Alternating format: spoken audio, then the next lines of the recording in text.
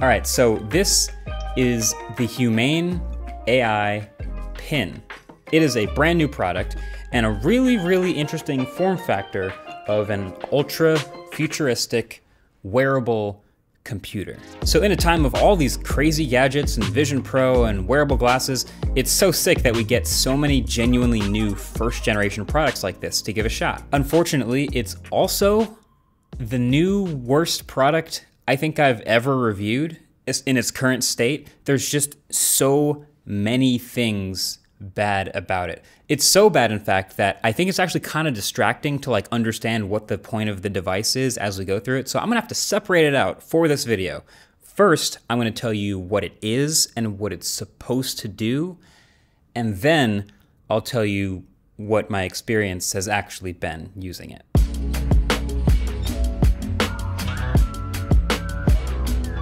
So this thing is a small wearable computer with an AI inside that can help you throughout your day. It's about the size of a large watch. It has a camera and a microphone and can interact with the world around you. But in case you can't use that as input, there's also a touchpad and a projector inside with this super new style of gesture control with the projection on your hand. It costs $700 plus a $24 a month subscription plan for the data that comes with it and all the services and all the online storage. But yeah, $700 plus a subscription. It's already a fun start. But so one of the big things off the top is this does not pair to your smartphone at all. This is its own standalone device with its own internet connection, with its own phone number. And so this little AI assistant, it just goes everywhere with you. It's always connected. And you can choose how much or how little to use it alongside your smartphone.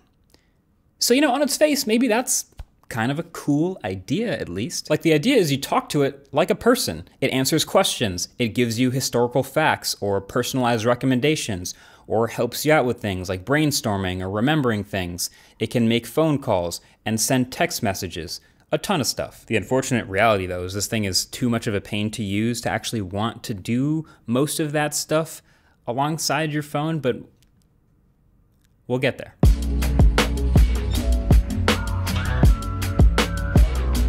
All right, let me actually start with the hardware. This little thing, the build of this thing is actually impressive. Like, genuinely, I think if you're looking for a reason to feel like you're not getting ripped off, the hardware packaging actually kind of accomplishes that. Like, this pin is solid. It's aluminum, it's dense feeling.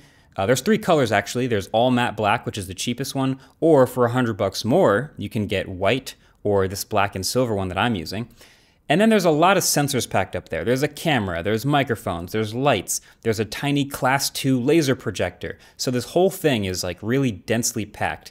And then the magnets also that connect everything are super strong. So the back of this pin is called a booster. It's another battery. So it's got its own internal battery, but then once you attach it to your clothes, it cleverly, through your clothes, magnetizes there, makes a nice sound when you do, and that's how you get it attached. So you get 2 of these boosters, and since there's the internal battery, you can literally hot swap between them so the thing stays alive. Very clever. And then it also comes with this extremely well-made and also very, very reflective charging case. So you can pop it in there, or just your battery in there, keep it topped off.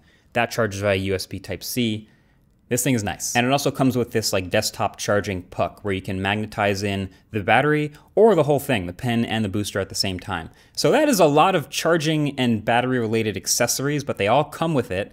And this pin, it's also got these lights up at the top here that light up anytime you're doing anything. And there's also a small pin light notification for when there's something waiting for you. So between the weight of the parts and the strength of the magnets, how it all slaps together, like you can tell that a lot of effort was put into the craftsmanship of this product, which I very much appreciate. It's the best part of the pin by a lot.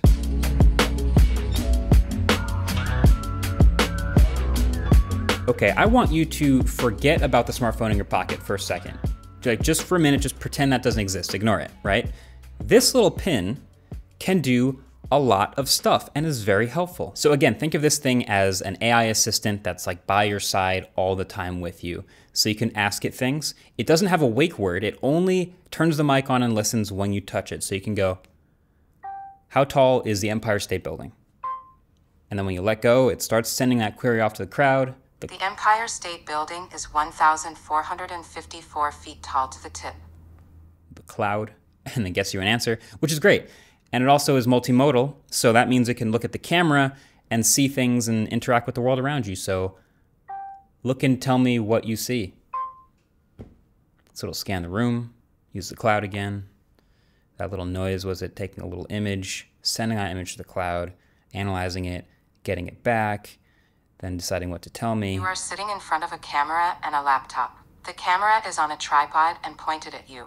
The laptop is open and you are looking at it. There are 3 pictures of dogs on the wall behind you. There is a window to the left of the camera.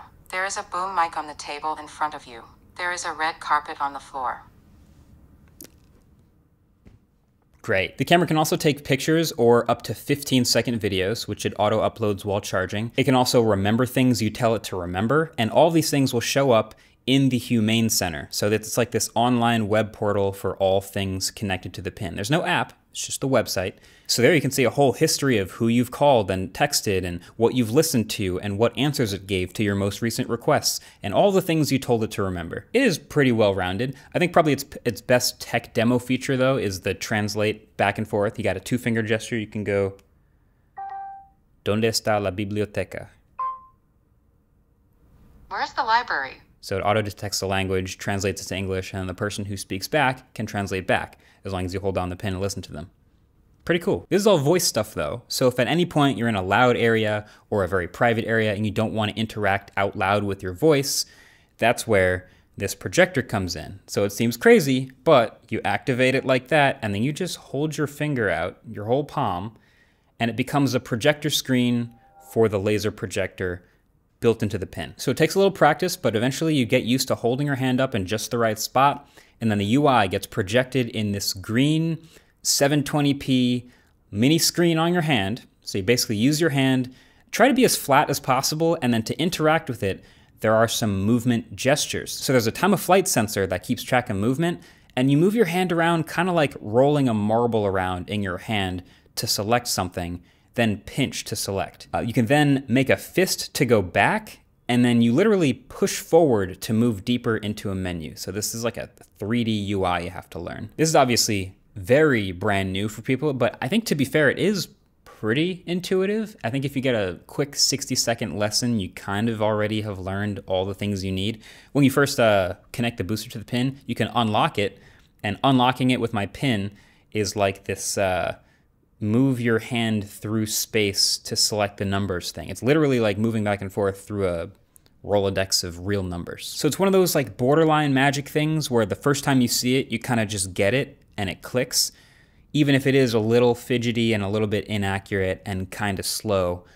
But that gets us into the review.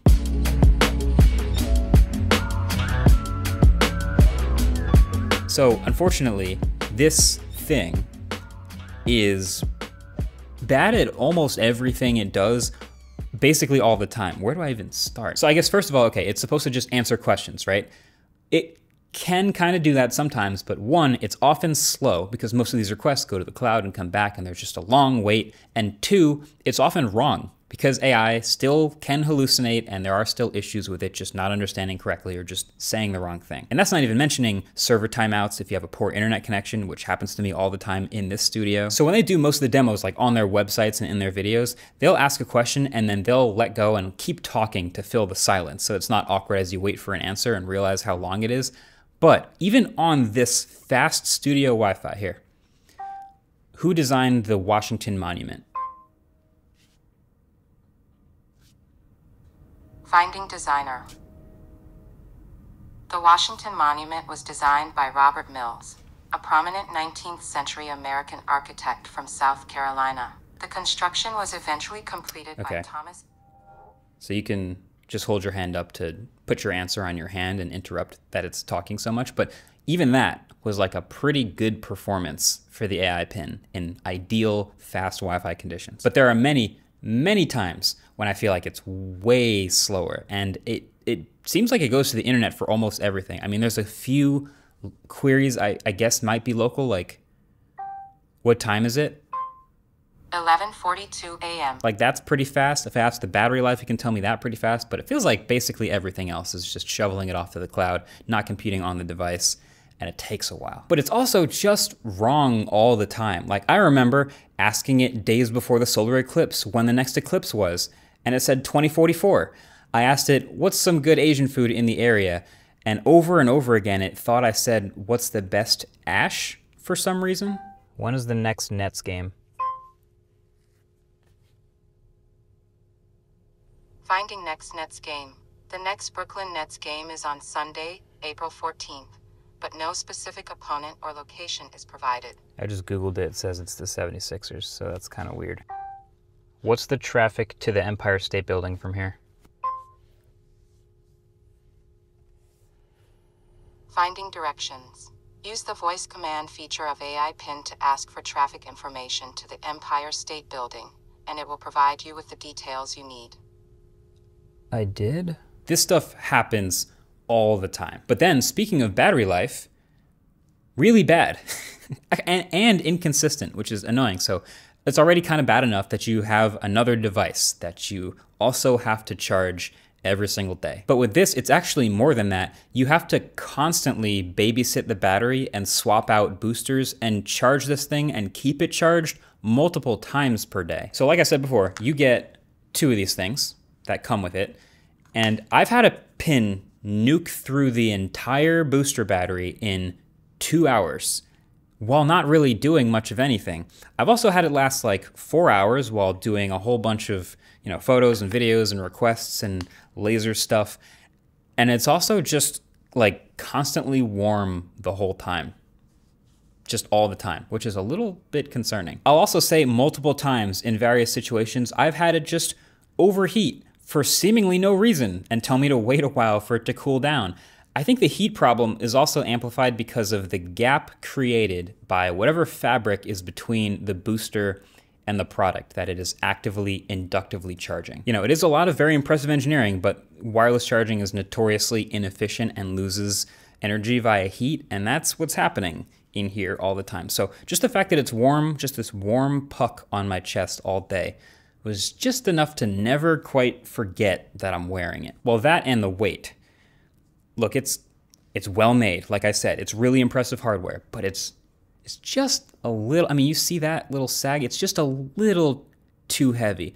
In the same way that Vision Pro is just a bit too heavy, when you're wearing the thing, you just want to make it as light as possible. It's why a lot of this stuff is made of plastic. So when you decide to go aluminum instead, yeah, it's just a little too heavy. I feel like Humane in a lot of their videos, they've got all these thick fabrics and like heavy jackets, so it doesn't really pull down and sag nearly as much. But if you wear some lighter weight materials like I do, especially when it gets warm outside, this is really gonna start to be noticed. And yes, there are some optional accessories that are lighter weight, but you never quite forget about it. This pin cannot set a timer.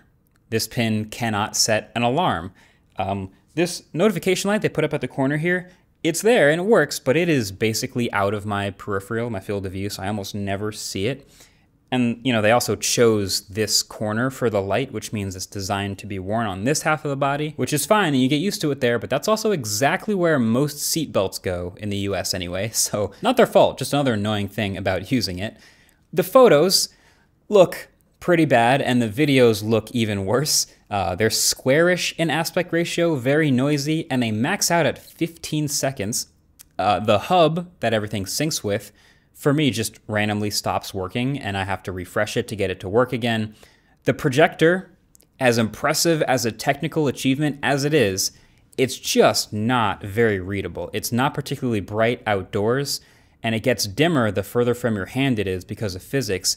And unless I knew what those words were saying, I really can't read very much. And there are no apps.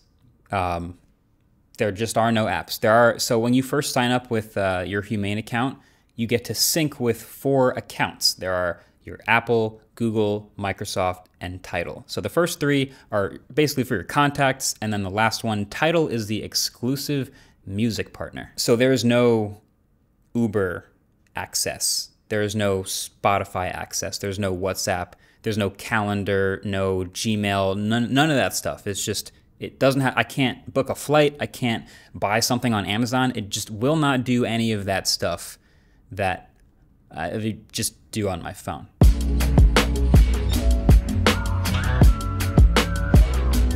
So I know I've said like a bunch of the downsides and the problems this device has, but I really genuinely think the biggest problem this pin is going to have is that smartphones are kind of OP. Like that's the number one thing I've reminded myself from the week of using this pin, trying to get it to do stuff, is that smartphones are not going anywhere anytime soon. And I think a lot of the comments online have already picked up on this even without testing and using the pin, which is, okay, there seems like a lot of overlap between what this is and what a smartphone can do. But everything that this pin does, a modern smartphone does better and faster and easier and in higher quality and just better in every way. Like your smartphone obviously takes better pictures and videos and you can frame things more easily. Of course, a phone can call and text people more easily. You can use it in more places, loud places, private places, use it with literally any outfit. Also a phone, like you can quickly Google things, it's faster to message people back, and of course, it can email people and use all kinds of app experiences. Do you know what happens when you try to just send someone a picture from the AI pin? You already know how to do it on your phone. With the AI pin, okay, you take the picture, then you either try this with your voice or you pull up the picture, which is just a green 720p JPEG on your hand. I guess that's a good enough preview, sure. You go to send it, you pick your contact or type in the whole phone number with the gestures. Eventually you go to send, and it has its own internet connection, and it sends a link to view the picture in the Humane web portal. Like the difference in how easy, how frictionless that is here versus here, it's not even close. And there are honestly many times where I'd be trusting this pin. Like I'm reviewing it, I'm living that life, I'm using it, and I'd ask it something, and I would wait so long, and my phone would just be sitting right there where I could just pick it up and Google the answer in the time it takes me to get hopefully the right answer on the pin. It's just, phones are OP. Look and tell me what this is.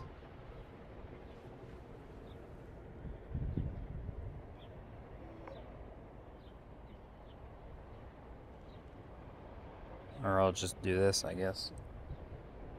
Ah. It's a Cybertruck. The photo is of a Cybertruck, an electric pickup truck produced by Tesla. Yep. Also, I gotta say, when I say phones are OP, like screens in your hand, so sick. Just for the last like 10% of any UI, like you can get almost all the way there with just your voice interaction, but let's say you call an Uber and you say, take me to the studio from an Uber, even if it could do that, which it can't, but let's say it could. And as you're waiting, you're like, I'm gonna just go grab a snack from this Starbucks on the corner. How do you adjust your pickup location with this? Just that friction of I could just do it in 2 seconds on my phone. Or buying something online is another one. I've seen a lot of demos where someone's like, plan me a trip to Europe, plan me an expedition. I don't even want to buy detergent online on this because I need to check all the ratings and the titles and make sure I'm ordering the right one. I do not trust that with just my voice. But I think most critically, for the AI assistant part, I actually love the idea of a virtual assistant that you can talk to like a human. Like this is something we've been chasing for years with Google Assistant and Siri and Alexa. And now with this new form factor of, a little AI in a box that can be with you everywhere, maybe that can deliver even better on that specific promise. But the thing about a good assistant is it needs to know everything about you. That's even true with a human assistant. Like it needs to know your schedule, it needs to know where you go every day, it needs to know who you talk to, what your preferences are personally and for products. Like it needs to know everything about you. And your smartphone already knows a lot of things about you, but this is a standalone device that doesn't talk to your phone, and so it doesn't know any of the things about you that your phone knows. So just from that, it's already at such a massive disadvantage for the smartphone for being helpful. I mean, you can do what I did, fully immerse yourself for several days straight and tell it to remember everything and call people, text people from it, but it will always have that gap. And that's not even mentioning this, like I said, it has its own phone number. And so if you text people and call people from this, yeah, it can summarize all of your messages from the day and all that stuff from these conversations, but it doesn't see any of these conversations. So if you're texting here, this is not the same thread. That gap is always going to be there. So I guess that begs the question, why didn't they just make this connect to your phone? Everyone has a phone. That's the question that I think a lot of people are wondering. And I think, this is my theory, but I think Humane wants this thing to eventually be a very powerful standalone device someday. And in order to get it to that future, they can't set the precedent now of connecting it to your phone, because then that means they have to remove that feature in the future, and they don't want to do that. So this device, as it exists today, is hamstrung by its ideal future version of itself. It's like Vision Pro. Like I talked about it in the Vision Pro review. It doesn't actually pair to your iPhone in any way. It's its own standalone computer. And of course, Apple sees down the road that could just be like a little pair of smart glasses. You don't need an iPhone to use that. But now, today, this thing is a victim of its future ambition.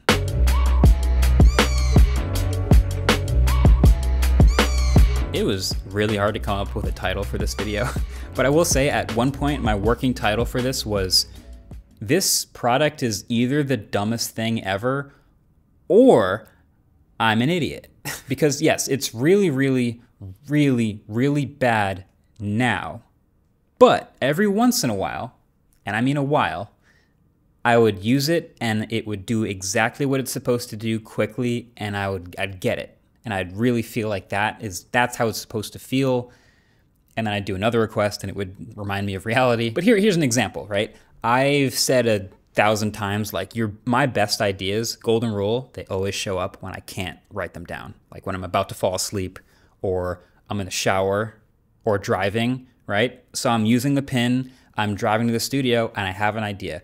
I'm not trying to write it down on my phone while driving or pull over, but I had the pin, so I'm driving, and I just remind me of this cool ABC outro idea for the Humane review.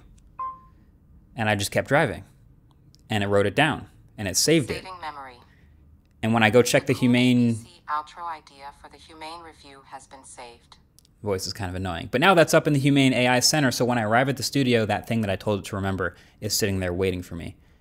That was nice. Or the other thing, the unique first-person videos. I could put it in the center of my chest and take videos. I would never want to distract myself while driving, taking a video, but you know, even though the quality is not great, that's the most frictionless version of that, along with smart glasses. That's great. And I think number one on top of all of this is, if you ask me, like, who should buy this device right now? I mean, nobody should buy this device right now, but if there's one person who would most consider it, it's the person that wants to spend as little time as possible with a screen in their hands. Like, as little time as possible on their phone. That's me sometimes. I don't want to doom scroll the second I pull my phone out of my pocket. For that person, if they want that at the expense of everything else, this device represents just a glimmer of hope for that future. Now the problem, of course, is with this device, there's just so much more friction and fumbling and annoyance that comes with it that you don't want to do it, even though you would accomplish the goal of less screen time and living in the moment. But yeah, that's the issue with it. I literally had a moment, like we did a shoot in Ohio the other day, which was like a travel day, and I woke up in the morning and I thought, like, I don't want to deal with this pin today. Like, I have driving, so the seatbelt's going to be annoying, and then we're going to go to the airport, and then probably got to take it off through the metal detector and then put it on again, which means I have to log in with the pin again, and just all this. And I just was like, I don't want to have to charge this 7 times. Like, I don't want to wear it today. So I skipped it. And you should probably skip this product too. And never buy a product based on the future promise of updates to it. Obviously, this is a product that has a long way to go, and there's a team behind it. And look, I gotta say, as a brand new product and a team trying to make something new, that I respect. I respect the attempt, because we don't get a lot of totally new stuff. But yeah, this is a long way to go. They do have a roadmap, actually, I'll say. They've shared it. There's some decent stuff on there, including number sharing, but that also has no date and no other information. So I'll just say, good luck. Godspeed. Thanks for watching. Catch you in the next one. Peace.